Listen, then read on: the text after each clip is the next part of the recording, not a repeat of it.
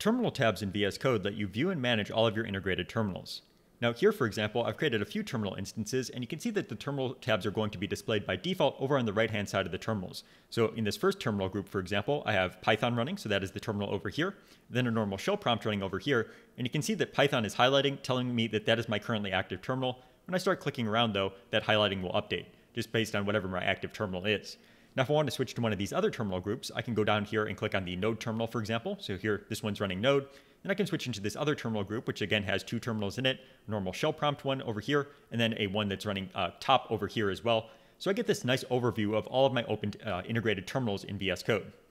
Now I can also use terminal tabs to start creating new terminals and managing my existing terminals as well. So let's switch back to this first editor group and say that I want to create a new terminal. I can just go and click on the little split icon over here to split one of the existing terminals.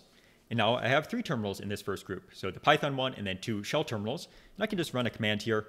Once I want to get rid of one of these terminals, let's say I don't need one anymore, I can again go over to my terminal tabs, click on the little trash can icon, and it'll go and delete that terminal.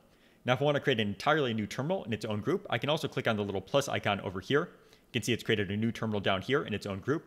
I can also go to the little drop down to create a more specific type of terminal, such as bash.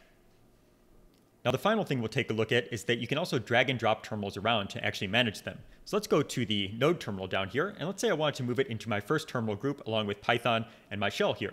I can just go and click and drag on the Node terminal over here in my tabs, go up to the first terminal group, and then drop it into the location where I want it to be. So if I want it to be in the middle, I can just drop it there. And you can see that I was able to go and reposition that terminal so it's now in the first terminal group here. And again, I could also drag the Python terminal down here into its own group if I wanted to. So now I've gone and moved the Python terminal into its own isolated terminal instead of being in that first terminal group. So that's just a quick introduction to terminal tabs in VS Code. They're really helpful for seeing what you have open and for also managing your terminals as well.